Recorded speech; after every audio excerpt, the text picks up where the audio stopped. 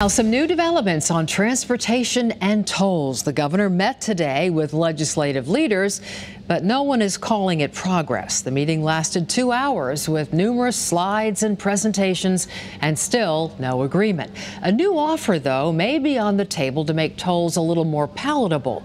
The governor says he's willing to give middle-class families a reduction in their income taxes. What I'm talking about is the fact that I got to get a transportation bill passed.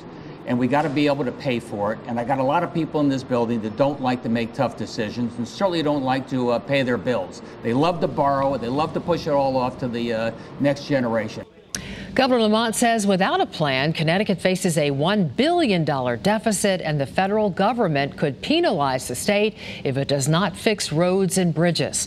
Now, coming up later on Eyewitness News at 6, what Republican leaders have to say about today's meeting and what happens next.